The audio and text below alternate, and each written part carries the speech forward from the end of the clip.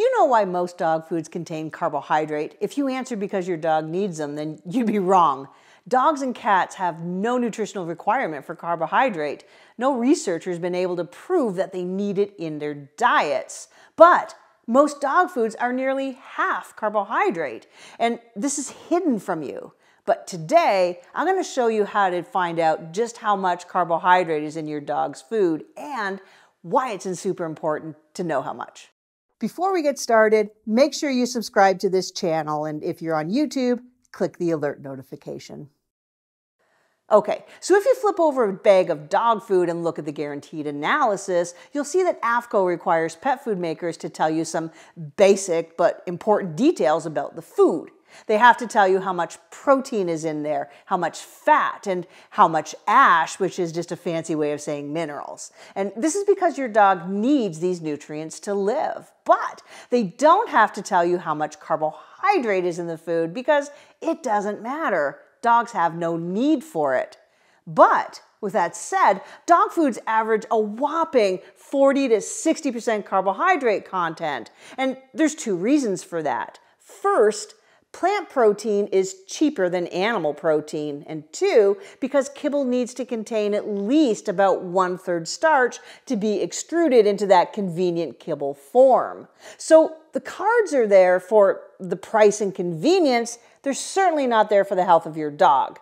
And by the way, if you like this video, please let me know in the comments below, and if you have any questions, leave a comment and our team will be happy to help you out. Now, large amounts of carbohydrate can disrupt the delicate balance of bacteria living in your dog's gut.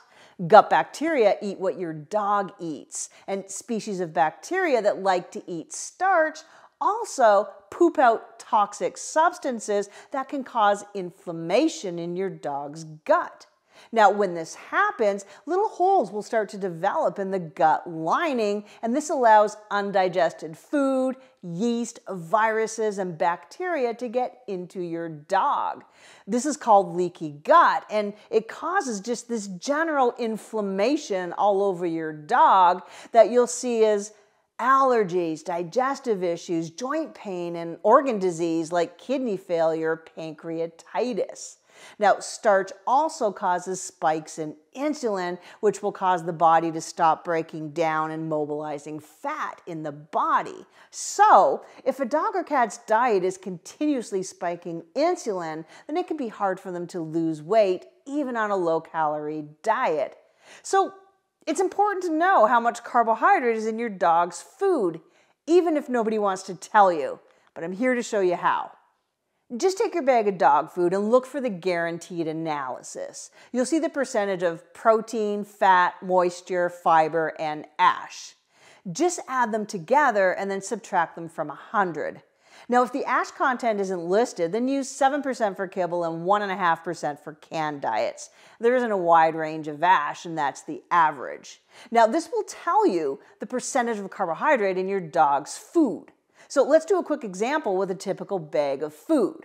I'll randomly choose what Chewy.com calls a premium food. So let's do Origin Original Grain-Free Food. Okay, so the protein is 38%, and I'll add that up with the fat, fiber, moisture, and ash, and I'll use 7% for the ash since it's not listed here, and I get 79 minus 100 is 21. So this premium food is 21% carbohydrate. Now, don't get fooled into believing that all premium foods are this low in carbs. Let's look at one more food, and I'll do the Honest Kitchen grain-free beef. So again, I'm going to add up the protein, fat, fiber, moisture, and do 7% for ash, and that adds up to 63.5. 100 minus 63.5 is 36.5% carbohydrate. So now you know how to find out how much carbohydrate is in your dog's food and why pet food makers don't have to report it. Now, you'd think that a major ingredient that makes up 1/3 of the kibble's weight would be important enough to let you know how much is in there. But when it comes to dog food, there's a lot of tricks and loopholes that makers can use to make you believe the food is better than it is. Now, if you have a question about your dog's food, just leave a comment below and I'm always happy to help out. And if you like this video, please make sure you like it, share it, and tell people about it. Thanks for watching.